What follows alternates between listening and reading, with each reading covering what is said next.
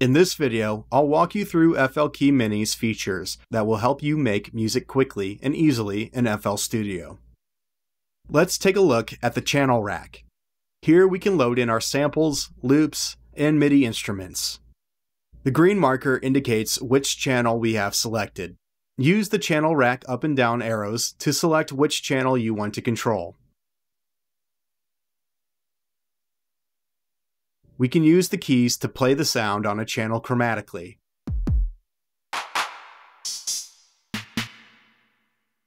Or if we have channel rack mode selected on our pads, we can trigger each channel individually from the pads. To enter channel rack mode, hold down Shift and tap the pad labeled Channel Rack.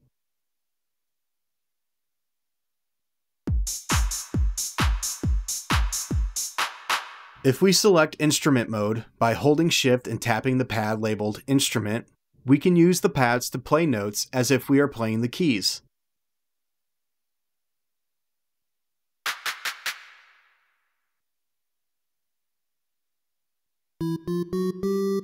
The pads will also adapt to special layouts if we are using FPC, Slice X, or Fruity Slicer. We can use FLkey Mini Sequencer mode to lay down the foundation of a beat. Hold Shift and select the pad labeled Sequencer. We can add or remove steps by tapping the pads and select different channel rack channels by using the channel rack select up and down buttons.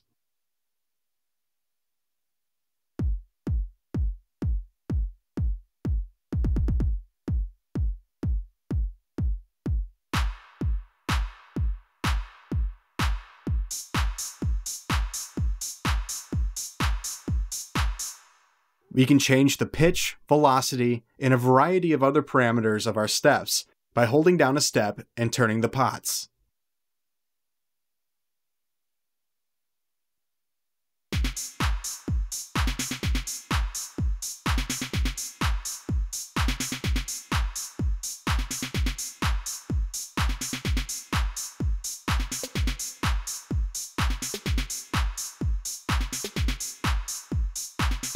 Now let's use FLkey Mini's Note Repeat mode to add more percussion to our beat.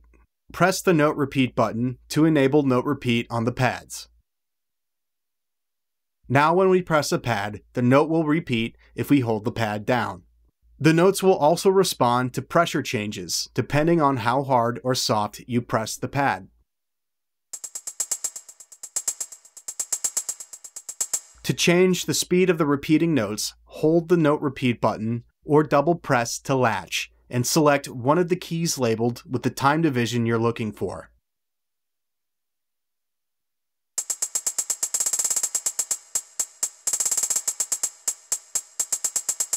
Hit the record button to arm the project for recording, then press play to record these notes into FL Studio.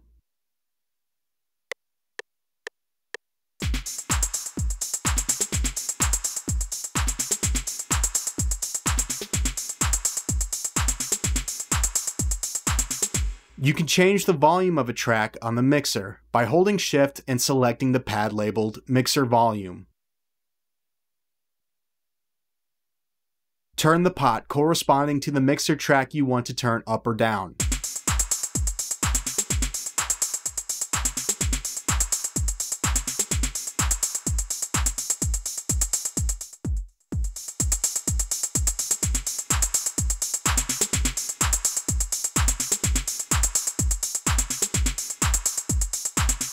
We can do the same with the panning of each mixer track by selecting Mixer Pan mode and turning the pots of the corresponding channel that we want to pan.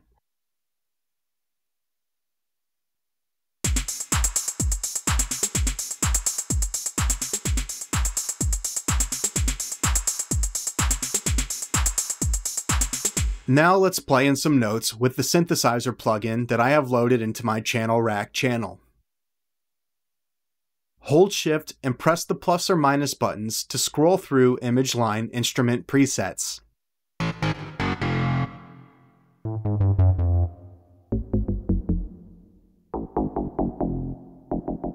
Now I'm going to hit the record and play buttons, then play my melody.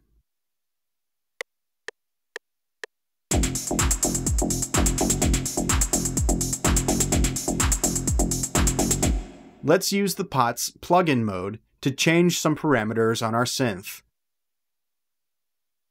In plugin mode, you can use the pots in your FLkey Mini to control up to 8 parameters on the image line plugin that you have selected.